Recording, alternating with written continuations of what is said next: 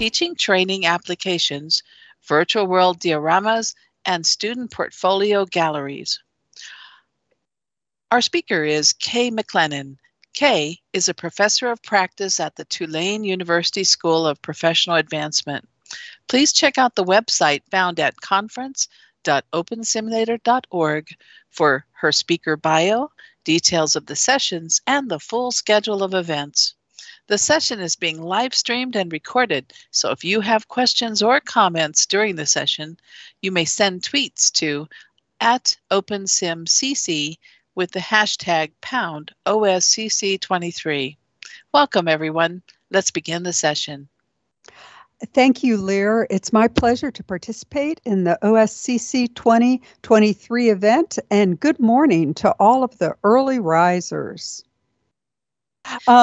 So today I hope to demonstrate two different applications, teaching applications, the use of dioramas in teaching portfolio materials, including the key features and construction tips that I can share about this.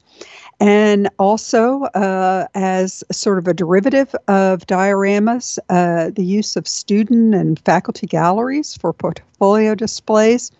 But before we get started, I want to call your attention to a survey that is online. And this is my attempt to hopefully showcase your builds at the Educator Emporium on Wrights Plaza in the OS Grid. Also, if you haven't been there, to stop by. The Emporium is going to be completely updated in the coming months. And so even if you've stopped by in the past, please do so again. I'm also skipping ahead to give you the code for a Mentimeter presentation that will have some audience participation slides. Again, this is a view of the Educator Emporium, and unfortunately, I recently realized that most of the showcase items on the roof are out of date. But throughout yesterday and in the lead up to the conference this weekend, I've come to realize there's plenty of brand new content that can be featured on the roof. So more to come about that. But turning now to the use of dioramas in teaching portfolios. Let me skip ahead here. As other faculty members, my colleagues can attest, we're required to periodically update our teaching portfolios.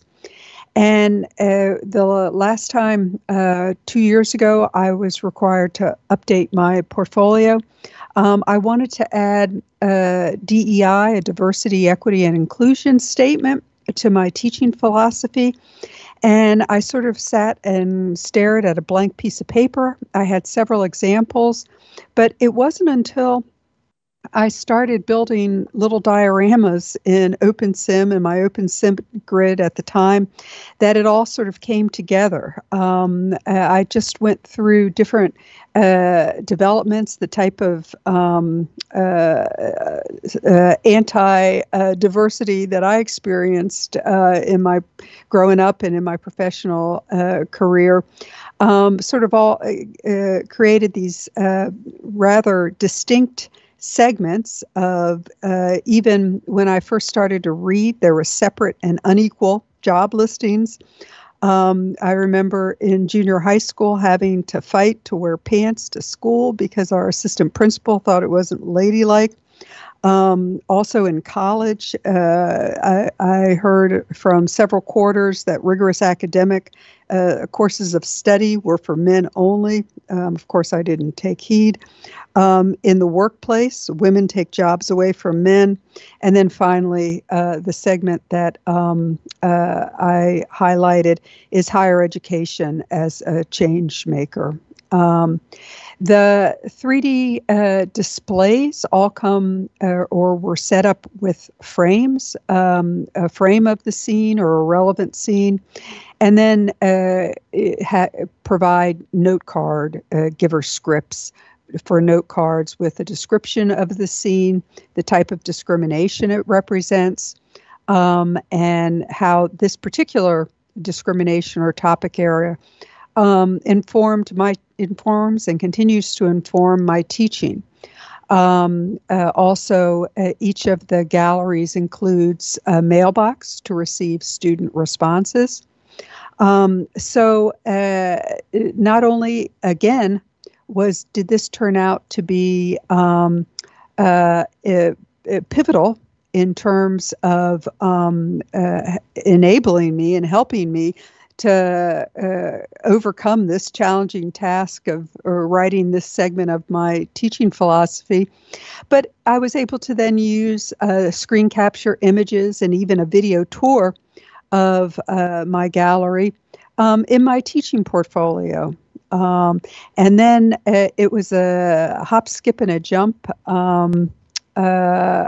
to imagining that maybe the use of dioramas could be of keen interest for other student writing projects. I don't teach composition, so I fear I have no way to kind of test out this idea, but perhaps other K through 12 or college instructors may have an opportunity to test out whether their creation of different types of sets or dioramas may motivate student composition. So again, after creating my own, it was easy to duplicate at least the gallery images, the frames with the note givers, and a mailbox for each of the student galleries. I stacked them up. And the features that I employed, I always pre-create avatars in OpenSim.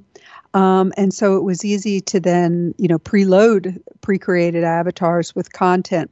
So if I linked all of the frames and the mailbox together, I could then just set it up in, a given student's gallery. I kept all the frames linked except, the images and the note card giver prim so that students would easily be able to, edit their gallery.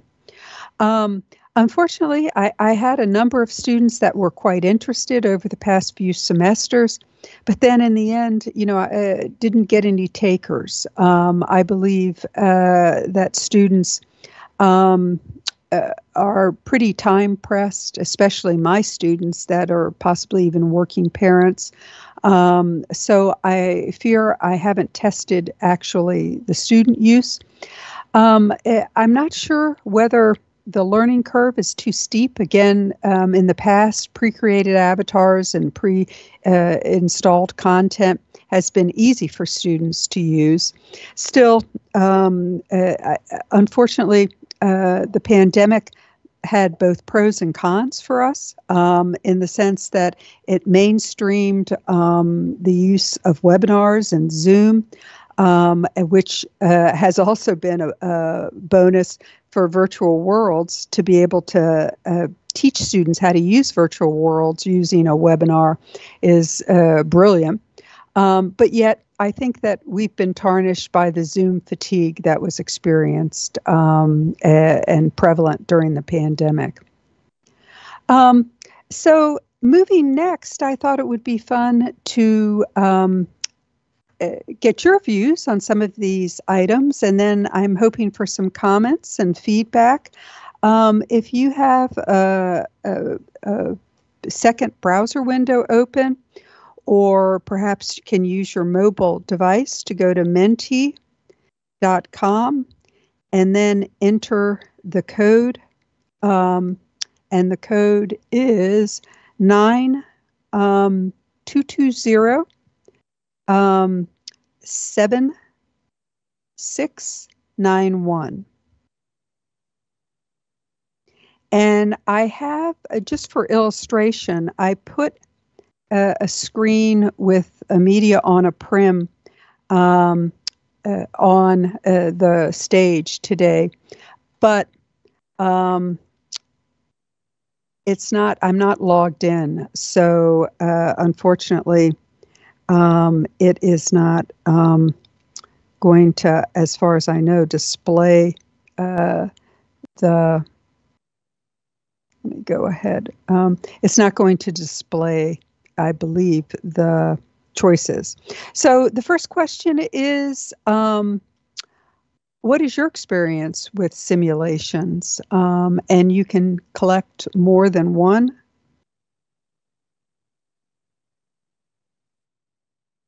By the way, Mentimeter.com includes both free and subscription choices. Please wait for the presenter to show the next slide. So we've got almost equal 7 and 8, Second Life, OpenSim, some a few less single-use simulations, and even one less virtual reality headset. So it looks like we're all in basically the same boat here.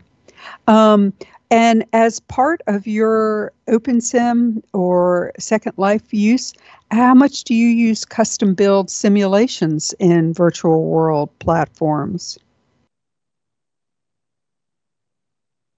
And the choices here are never, rarely, occasionally, frequently, or always.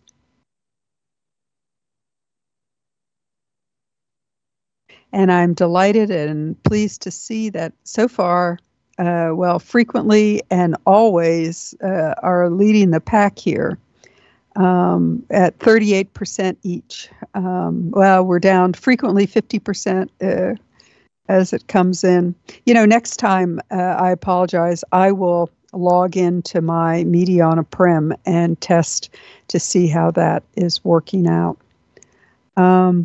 I was thinking that the lag would not facilitate using it, but it would really be help for you to see the results. The third question, let me see if I've got. If an in-world building option became possible in VR platforms, how do you see yourself creating custom simulations in VR platforms? That is, with the typical expectation that most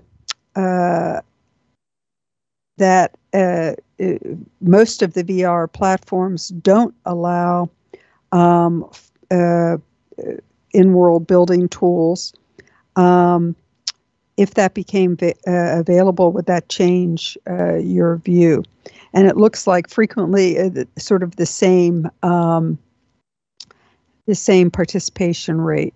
So it seems like the audience feels, as I do, that in-world building tools are going to be essential for the growth of VR platforms. For question number 4, and again, yes, it looks like it's concentrated there. What do you believe to be the top factor or factors limiting the use of virtual world simulations? And this should be multiple answers possible. And the choices include equipment costs, mobile device trends or lack of mobile device trends. We're still waiting.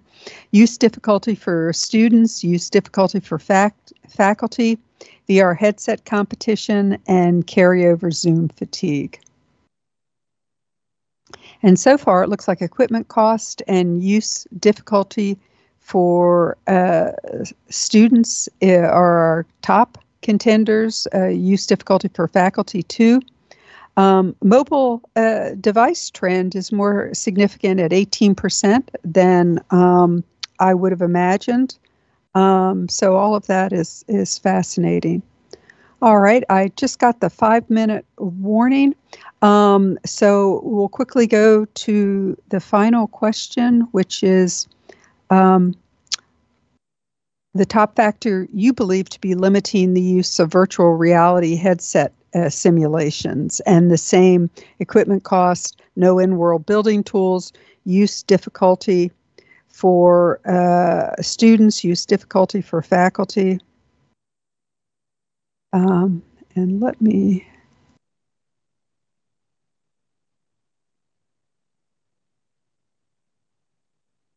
quickly go ahead.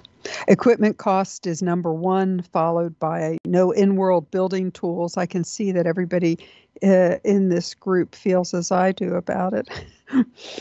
And use difficulty is still significant. Much less significant is carryover Zoom fatigue. So that might be my answer alone. Let's see where we are. All right. At this juncture, I want to open it up for comments or questions. And Lear, I'm not sure if you're still in pocket, but is there anything I've missed in the way of questions or comments so far? So far, no. The comments have been confirmatory to what you were saying. Like Franz had some comments, Rhiannon, myself. And then I also linked an example. One of my students, I had made the same statement that there were a lack of VR design tools. So he created a video for me for part of his final project showing a build of his that integrated video and VR designs. And he's in the VR world assembling it on his video. So I just linked that in the audience as well. Oh, fabulous. Thought you might find that fun. Thank you. Yes. That's what I love about students. You know, you just give them a challenge and bam. Yeah. Agreed. Well, I think we're in early days with the VR headsets, and I was fascinated by the talk yesterday about headsets, and we'll see where that goes too. So let's see. Anything else? Let's see here. Ada does comment, headsets so far trigger nausea and headaches, especially in women. And I have experienced that myself, especially in VR applications that don't have stops on movement. If you can jerk yourself around in the headset, I have gotten sick. And it's not something I can easily get over. You know, it takes me a couple hours. I've also got, gouges in the paint in the wall behind my desk from certain applications. And then even found myself, like 6 feet away from my desk once when I was in an application. I thought, boy, it's a good thing there's no stairs here. Because of some of the head tracking, the focus, and the convergence problems, almost everyone at some point will have some discomfort. So please realize it's not just women or head sizes. And there's been a lot of studies about it. I started studying it in 1995, Kay. So while it may be getting better, it's still not there yet. So sounds good. And Lisa says she's inspired and comforted by building an OS. So I feel the same. Ada says research says one reason is the distance between our eyes, different than men. That's interesting. I see I've just got, I'm into my 60-second warning. We'll see who gets the last word here. Frank's getting the last word, also has to do with frame rate. All right, Lear and everyone, again, thank you for coming. And please consider showcasing your simulations in the Educator Emporium, and the form to fill that out is on the screen. Thank you. Thank you, Kay, for an informative and interesting presentation. Kay has a booth in the OSCC Expo Zone 3, booth 22nd, in the very center. And then, of course, the Educator Emporium is at OS Grid at Wright Plaza. As a reminder to our audience, you will want to check out the conference.opensimulator.org to see what is coming up on the conference schedule. You won't want to miss our next session, which begins at 7:30 a.m. in this keynote region, and it's entitled Cultivate, Collaborate, Celebrate, and Innovate. Also, we encourage you to visit the OSCC23 Poster Expo in the OSCC Expo 3 region to find accompanying information on presentations and to explore the hypergrid resources in OSCC Expo 2 region, along with our sponsor and our crowdfunder booths located throughout all of the OSCC Expo regions. Thank you again, Kay, and to you, the audience.